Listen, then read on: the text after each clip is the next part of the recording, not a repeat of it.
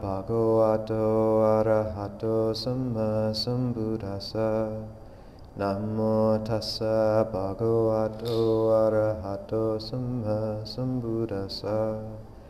Namo tassa bhagavato arahato samma sambuddhassa.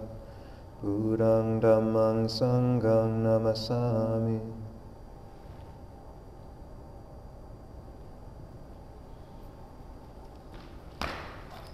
So today I was hoping to continue the talk which I began last week on wise attention, or appropriate attention in Pali, which is a term that in Pali is yoniso manasikara.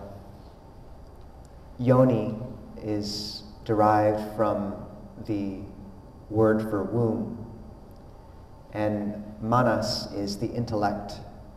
Kara means action. So manasikara is action of the intellect, or intention, or attention. And yoniso means attention which goes to the heart of the matter. Appropriate, wise attention.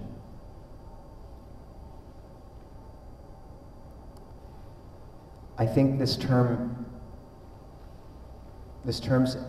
relationship to that word for womb is relevant in another sense.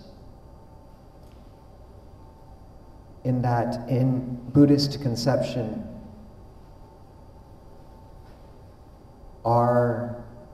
what we give attention to shapes and births our world. And in that sense, our attention is a womb for the world that we walk in, because it's what gives rise to the world that we inhabit. In the cycle of dependent origination, which is the most complex of the psychological frameworks the Buddha lays down, the chain of factors by which we create suffering, beginning with ignorance, moves through several, including volitional constructs, consciousness, name and form, the sense bases, and so on. The important thing to note, though, is that before contact of the senses with the external world is made, in this framework, there's about 5 steps, which means that we come into the world and we contact the world already primed to suffer or to find peace in that world, depending on what we are looking for, what we give attention to. And this is why yoniso manasikara is so essential, appropriate or wise attention. Because where we place our gaze determines not just the world that we see and walk in, but eventually our own hearts, because they arise in dependence on that world. It's Hegel, I believe, who said that evil lies in the gaze that sees evil all around it. And I've spoken frequently about coming back to the US from Thailand on election night and finding that even though the people in my life, their conditions hadn't changed all that much day to day, they were still surrounded by loving relationships and an enormous amount of goodness. And yet, because of constantly checking the news cycle day in and day out, because of legitimate fears around different things in the world, but fears that had been blown out of proportion to the point where they eclipsed all the goodness which still existed. Even though people's situations were similar to when I had left, their worlds were completely different, and their hearts were too. There was a heaviness and a depression and a rawness and an anger. So when we move out into the world, we are frequently primed for what we're going to see. And usually those, what we call sankhara, those programs which we are carrying into the world of perception of what we're creating, are ones of aversion or hatred, or ones of greed, or ones of delusion. And this is when you watch the person who you've had an argument with the previous day come in and react immediately, or those days when you are just looking for something to be angry at or grumpy about, and you'll find something. We create that world. The person next to you will be chewing too loudly, or one interesting thing about coming back to the West was seeing how people could find so many things to be annoyed with at meditation retreats. And that either the person's breathing too loudly, or they talk a little bit, or they chew with their mouth open. And this was funny because in Thailand, there was one monk in my monastery who had really, really intense Tourette syndrome. So we'd be meditating, and then these expletives would just be floating across the lawn. And it was fine. You sort of get used to it. Or there was a pack of dogs that would routinely bark during our chanting, and you get used to it. And it just shows how if we want to find something wrong with the world, we will. And it's easy to flow in that vein.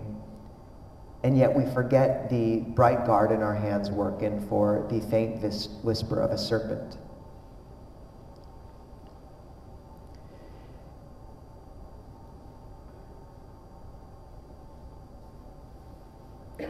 And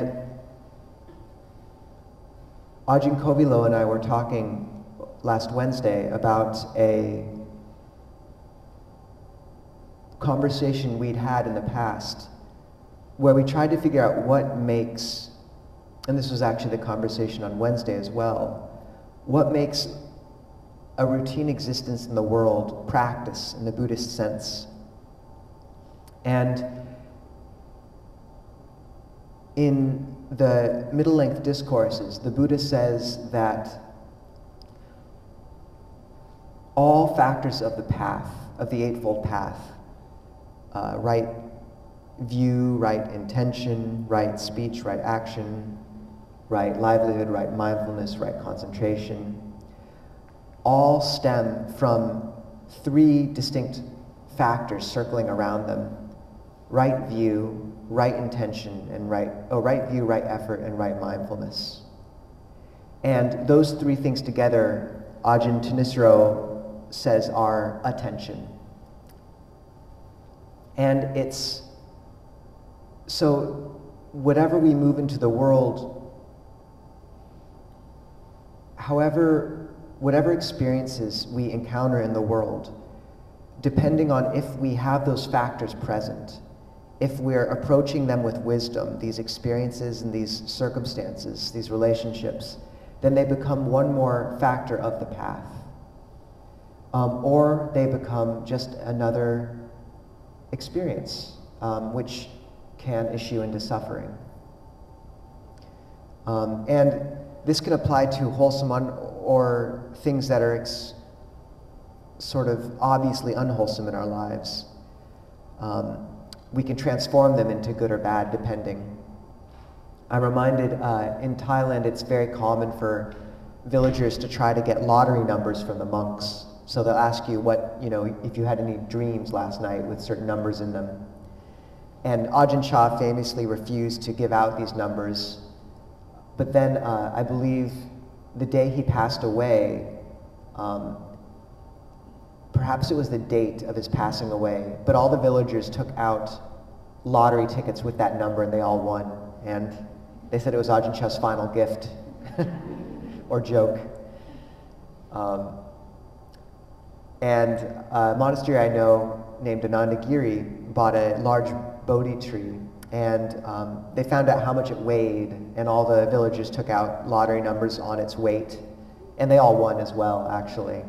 But this is an example of looking to something very wholesome and maybe turning it into something a little bit less so.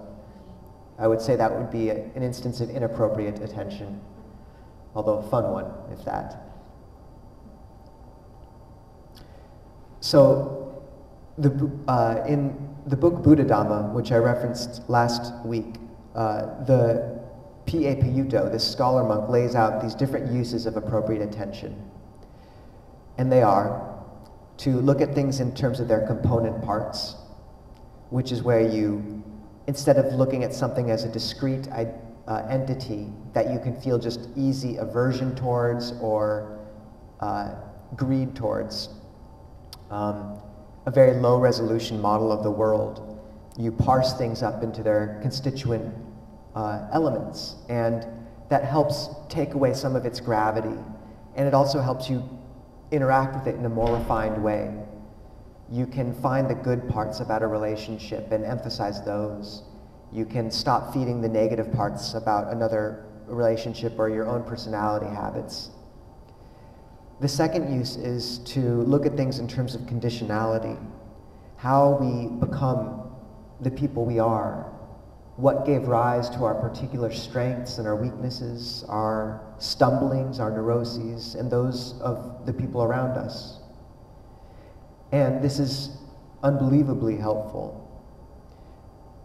In a sense, all the damage we do in the world, the analogy that's given is if you're wandering through the supermarket and someone bumps into you and knocks the bags out of your hand, and you feel the surge of anger, but then you turn around and find that they are blind, and your whole stance is completely changed. And in the Buddhist conception, because all of our negative personality traits and actions stem from ignorance, we're all just a bunch of blind people with grocery bags bumping into each other. And this is looking at things in terms of conditionalities, very practicable. We all have that experience of seeing how, of having someone in our lives who we just don't understand how they can act so unwholesomely. And then you find out what happened to them as a kid, or what they're going through at home, or the divorce, or the abuse, or the sickness. And suddenly there's that sense of course they're like that. And you can touch compassion. You can do this for yourself too. So many of our programs and our personality traits we wish we could let go of are just leftover survival mechanisms. And they may have saved us when we were young, and they've stuck around. But to understand where they come from allows us to feel compassion for ourselves, because it taps into that initiating wound, and we see how we too are conditioned. And we also see how our good qualities are conditioned and come into being. And in that sense, there's a huge amount of gratitude. And we realize that, in a sense, these good qualities in us aren't ours to waste. We've been given a gift, and it's our responsibility to carry it on and to emphasize and nourish it so that that gift can be given to another. We've been given a precious gem in every one of our beautiful qualities, in this teaching, in our practice of meditation, in everything. And in this sense, conditionality is equivalent to gratitude and duty, because we don't have the right to drop that on the ground. It's not ours to do that with. The next use is to look at things in terms of the Four Noble Truths. And I spoke of this last time.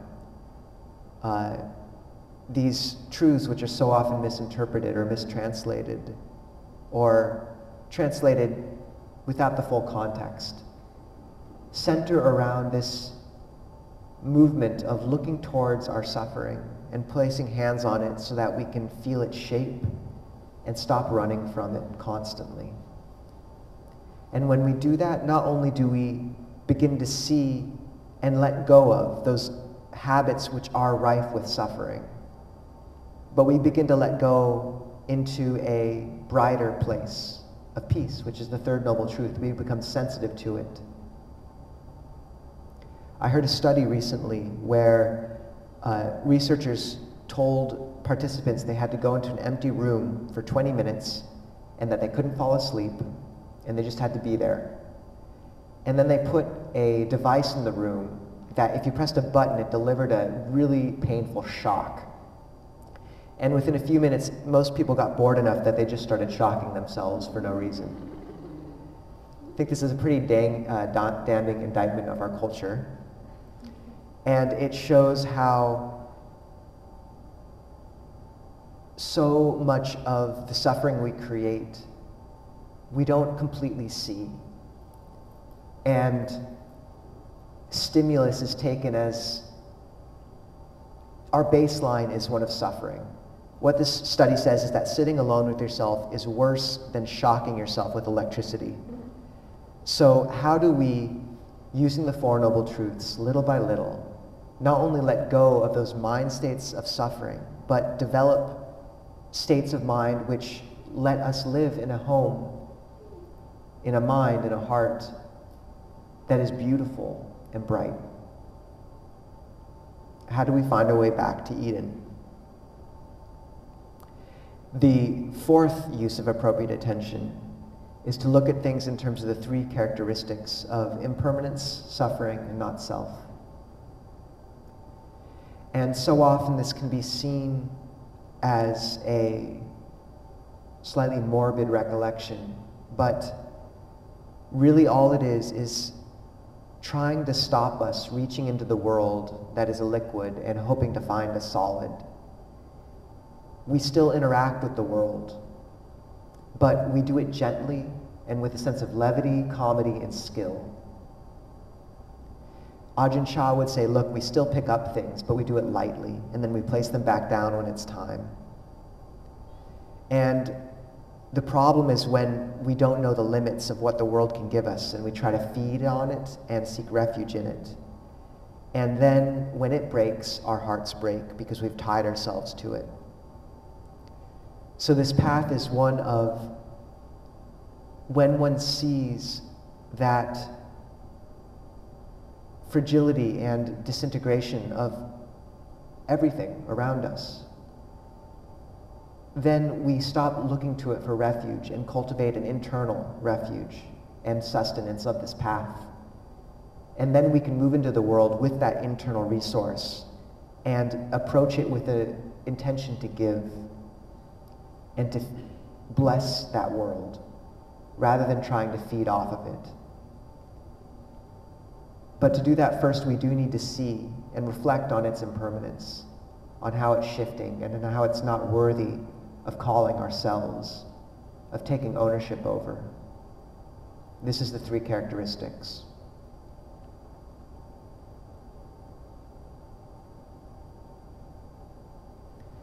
So we covered those last time.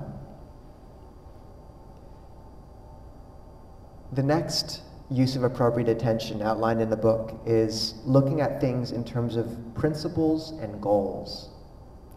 And the word in Pali is Dhamma, which means, say, a principle of practice or a statement or a truth, and Atta, which is the goal or benefit or purpose of that.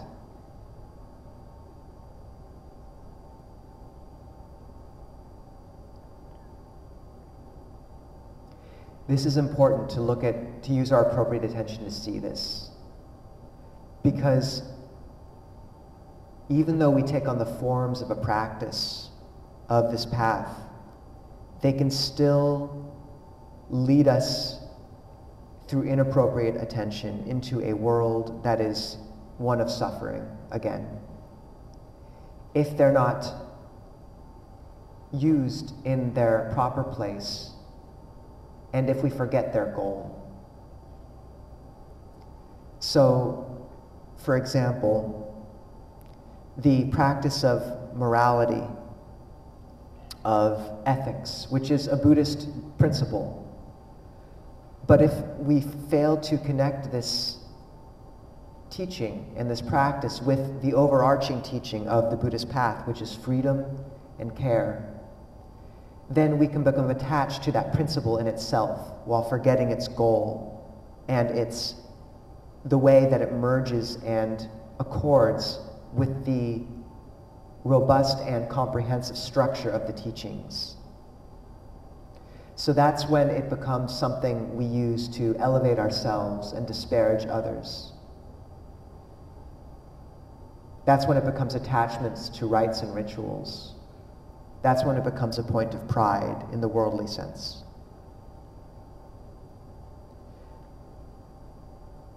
And this is inevitable to an extent, because when we begin to practice, there is this sense of internally we're pushing away from who we were, and inevitably that gets projected outwards. And there's a place for that too, in seeing that maybe those people we used to spend time with or those actions we used to partake in no longer fit.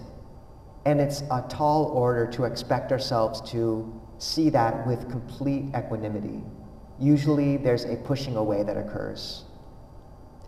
But as practitioners, it is our job to note that and to not buy into it, even as we make those distinctions, and even as we do take concrete steps to step away from those things which are no longer worthy, that we no longer feel worthy of us. Ajahn Jeff would say that we must learn to be judicious, if not judgmental. And this is a great practice. Ajahn Chah would also say you should spend about 90% of your time looking at yourself and 10% looking at others. And there's so many rules in the Vinaya around when you can admonish other people. The Vinaya is the monk's code, and basically, before we can admonish another person, we have to ask permission. We have to have a heart of genuine goodwill. We have to be free from fault ourselves. That's a tall order. We have to find the right time and the right place, and we have to speak truth. And I know Ajahn Amaro has waited an entire year before he could say that all those conditions were met, and he was able to talk to another monk. But what this does is it puts a really strong speed bump in the way of us venting our spleen, so to speak.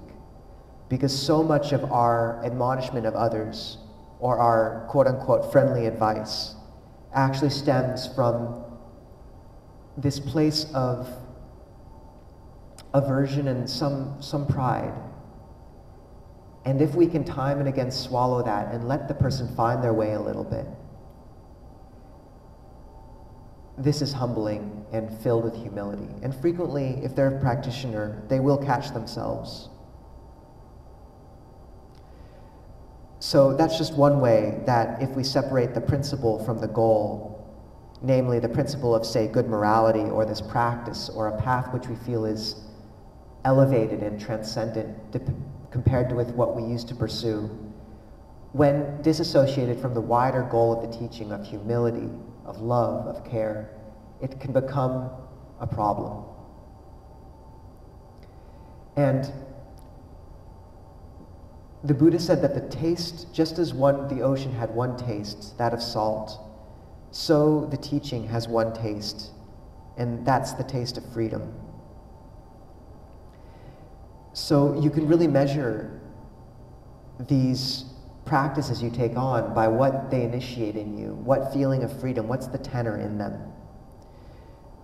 So frequently, maybe there's an ascetic practice that one wants to take on, or one pushes oneself in a certain way, or violently cuts oneself off from an old relationship.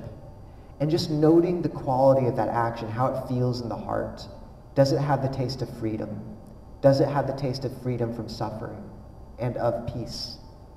And if it doesn't, then there's a chance that even if the explicit action itself seems dhammic, perhaps the goal has been forgotten. Perhaps it's not being used in service of where it's supposed to be.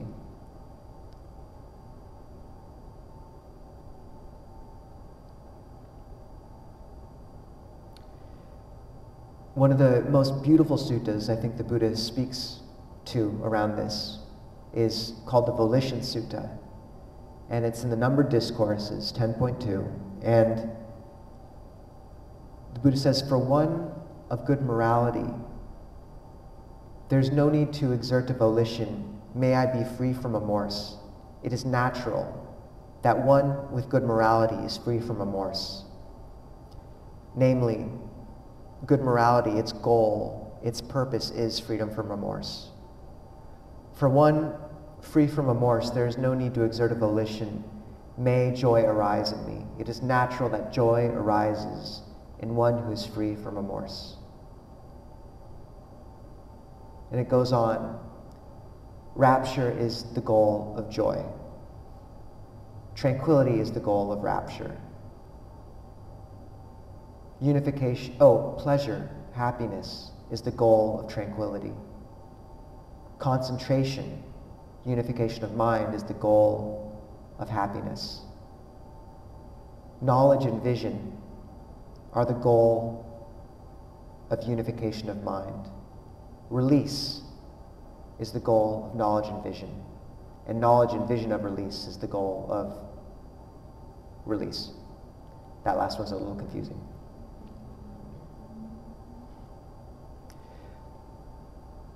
But just to say that there should be this steady, we tend to tie ourselves up in such knots. And if we can see how each of these pieces fits into the whole, then you can let this progression move slowly and little by little. And Ajahn Sucitto says that, this Dhamma teaching, it's sort of like, it's very strong medicine. And so often we want to take the whole bottle of pills and just down it all at once, and that's not a way to good health.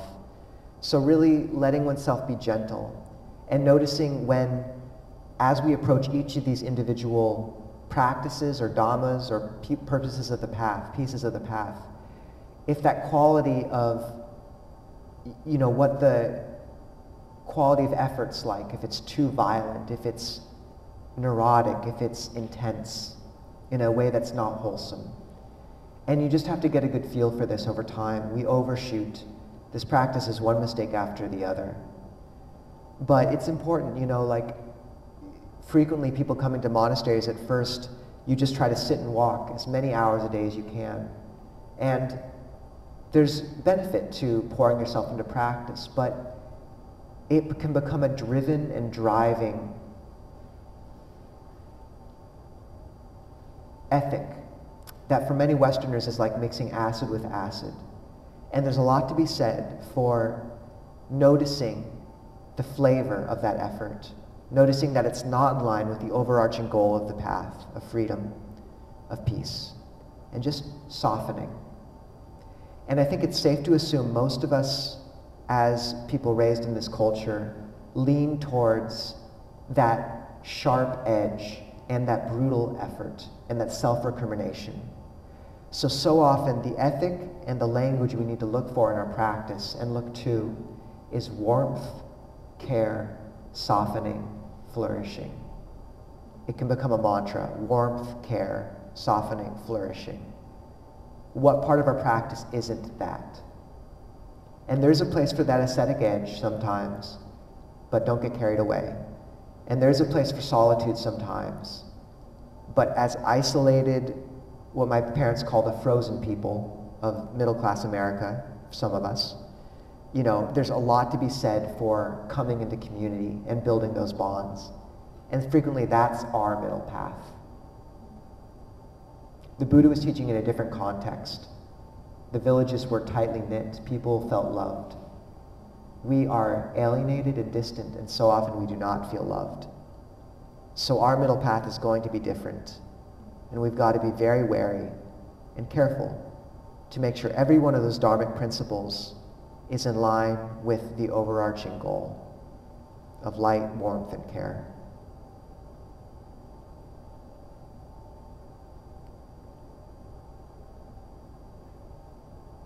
The next use is one looks at phenomena, one's life, in terms of the advantage, the disadvantage, and the escape.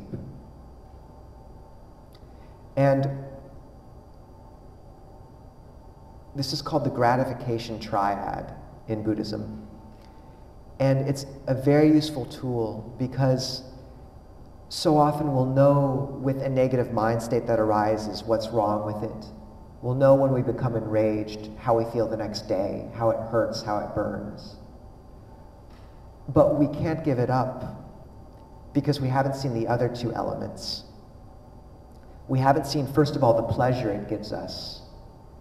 The Buddha compares anger. He says, anger with its honeyed tip and poisoned root. And even though it burns when it comes up, that sense of self-righteous anger is intoxicating. And so much of our creation of a self, of a sense of self, is about orienting ourselves in the world.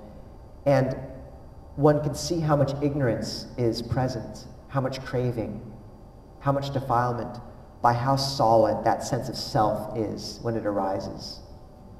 And self-righteous anger gives rise to the most cohesive, powerful sense of self of almost any emotion. And it's important to mention that when this sense of self isn't arising, it's not a blank coldness that manifests, but rather a soft, careful voice that is gentle and loving and wise. It's the voice of mindfulness and of the heart. So seeing the draw, the addiction, the reason we continually become angry, or the reason we continually do that same old thing that we know we should stop, the reason we keep going back to that same relationship or that same show, is important as well, because only when we understand why we keep going to it to feed can we give it up. And that third element is seeing the escape, which is that even if in our lives we see, say, the danger of an unwholesome mind state and its draw, if there's nowhere else to go, if we don't know another path, then we can't give it up. And this is why it's so important to cultivate spiritual friendships, a daily meditation practice that is robust and skilled and pleasant, to start bringing more and more wholesome states into one's life. It's the escape. Otherwise, we are just Plato's prisoner, seeing that the shadows on the wall are just shadows on the wall. We've got to also turn our head towards the light that rests behind us. And this is also why it's so important to go on retreat. I think this is the biggest missing puzzle piece in so many practitioners' lives, is we cultivate daily practice. We have a sense of the beauty of the Dhamma, and yet we can't give up those same habits. And to be fair, Ajahn Chah says that 80% of the practice is knowing we should give something up and not being able to, which is comforting. But the chance to really step out of our lives, even for 2 days a month, or 2 days every 2 months, and step into a quiet place, a monastery, a retreat center, and get some perspective on the water we swim in, changes so much. I can't tell you how many times I've had friends step into a retreat environment and suddenly a latent understanding has a chance to speak finally. I had one friend who was working a nonprofit job after college at a desk, and by all accounts a fairly good job. But then he went to Deer Park for 3 days, realized he was miserable, and became a carpenter. For me, it took 5 minutes. Driving down the 101, listening to Top 40 radio, Dan Savage, eating Taco Bell, and various things, looking into, when I was a layman after college. Just distracted myself every way I could. And then I stepped into Abhayagiri's silence, the monastery, for 5 minutes. And I knew that I needed that to turn towards what was haunting me and to live a life worthy of my death. So these resources are more available than people realize. Birken, Ajahn Sona's monastery, is only a few hours drive north. Abhayagiri in California will host you and take you in for as long as you can stay, and for free. For free. And Sravasti Abbey, north of Spokane, you can go stay at as well. If Clear Mountain was more than a website and me in a hut, then we would also help you. But this is an important intuition of the escape. Because the Buddha says that even though one is attached to sensual pleasures and knows the drawbacks of them, if one does not discern an escape from them, then they cannot step back. Then they cannot move away from those. And even in the good things, seeing the drawbacks of them. There's a famous, Ajahn Jeff references a comic where there's these cows, and one cow looks up and he says, "Wait, this is grass. We're eating grass." And I think a lot of our lives could be that moment of really realizing what we're feeding on and what we're taking as worthy of us. So it's seeing the drawbacks too.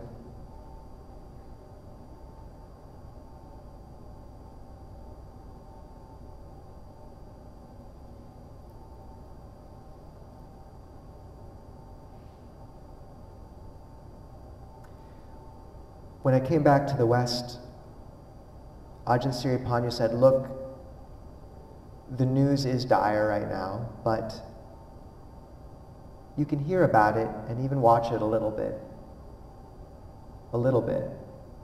But your job is to not let it give rise to even one unwholesome mind state."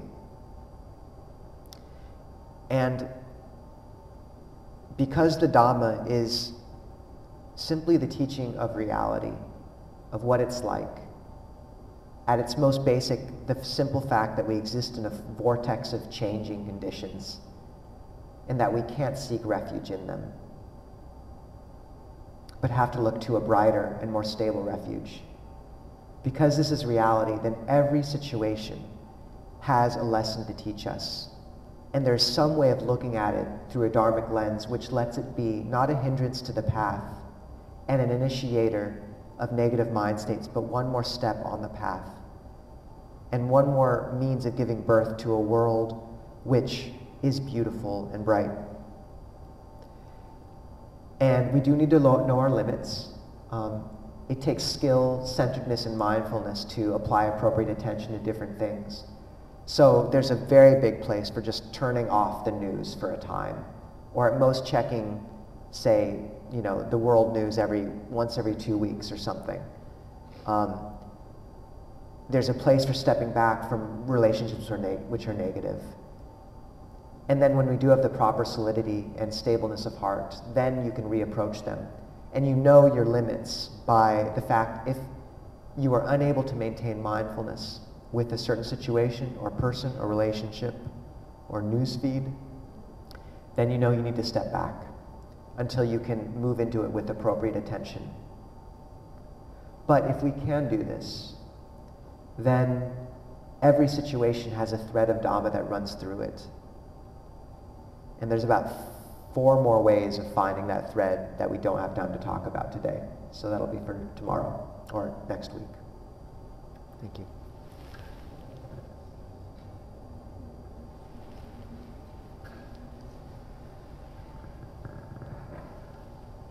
Okay. It's good to see old and new faces. I think we have time just for, announcements ran a little long last week, so maybe we could do 1 or 2 questions that people have or want to speak on, if anyone has something they'd like to speak about.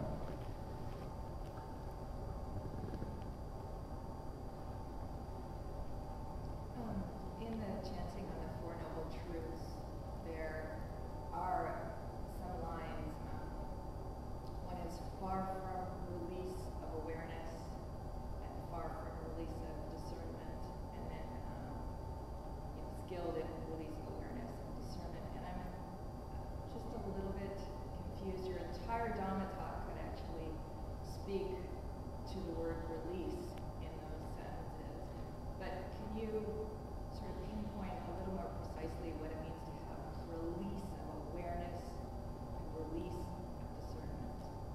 It says release of discernment, skilled in release of discernment. So the question is, there's a line in chanting which the questioner, on the Four Noble Truths, that the questioner remembers as one is skilled in release of awareness and perhaps skilled in a release of discernment or something along those lines. And just wondering if I could talk about what release of discernment might mean. Well, or the distinction between awareness. Is release liberation, or is it a process that your entire talk spoke to of moving toward this? I'm just curious why it's not just liberation or release, but release specifically of awareness. So yeah, the question about release, is release liberation with maybe a capital L, or is it sort of some smaller process that we're pointing to?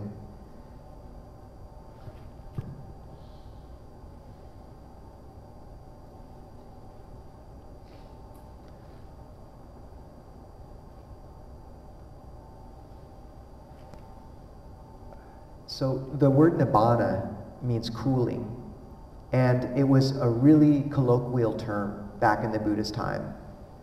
You know, we hear these Pali terms and they have gravitas, but in the Buddha's time you put out soup to nibbana. And I think it's useful to remember that in terms of the ultimate goal, the Buddha used not just a verb, you know, cooling, but a very simple and common thing that people could kind of get a sense for. So in this case, obviously the term isn't nibbana, it's release, and I don't know exactly what Pali term that would be. But might be vimutti. And the point being that this idea of release, just as you know, this term nibbana was so applied to all these little things in people's lives, and make no mistake, like nibbana with a capital M, and in Buddhism is, you know, ultimate release of the heart towards a dimension that's beyond anything we know. But that experience of release can be experienced little bit by little bit in these in everything. We know what that feels like, and we get a taste of it. So, you know, it's just that sense of kind of, you know, release that comes when we let go of a negative mind state, or a problem dissolves, or we let go of a piece of suffering. And that's a taste of that same flavor. You know, just like the Buddha said, all these teachings have the same flavor of freedom. And that's useful to keep in mind, because this term vimutti, release, is used in many different contexts. There's release through loving kindness, there's release through compassion, there's release through the silence liberation of mind. And the point is, you can kind of feel that sense of expansion and putting down in all those moments of the mind and in meditation. So, you know, when one really manages to cultivate that warm glow of metta we were cultivating at the beginning, there is a sense of releasing into a wider field of awareness that's cool and loving and with way less suffering involved than our usual state. And that is a taste of release, and it is one type of release, even if it's not capital R. But it's a taste. And, you know, similarly, say when breath meditation becomes very refined, you know, every process of putting down dukkha, of seeing it and letting it go, involves the same moment of releasing to something larger. So that can be as simple as, if meditation becomes somewhat refined with breath, then there can come a point where the body begins to feel really hot and awareness feels constricted because it's become refined enough. It's tired of being kind of conceptualized as trapped in this frame. And in that case, there's this, you can turn your attention towards the space around the body, and suddenly you've let go of this sort of residual perception of the body as just this limited frame, and released into a larger, more refined object. And almost every aspect of our practice has that quality of releasing into something larger, which is essentially the Four Noble Truths at work. We see suffering, we put it down, we realize some measure of peace. So yeah, it's little L and there's big L hidden behind all that eventually, hopefully, for all of us.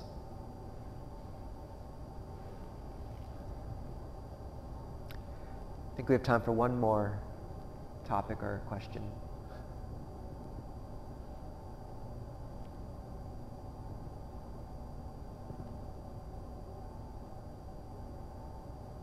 Yeah, Roya? So,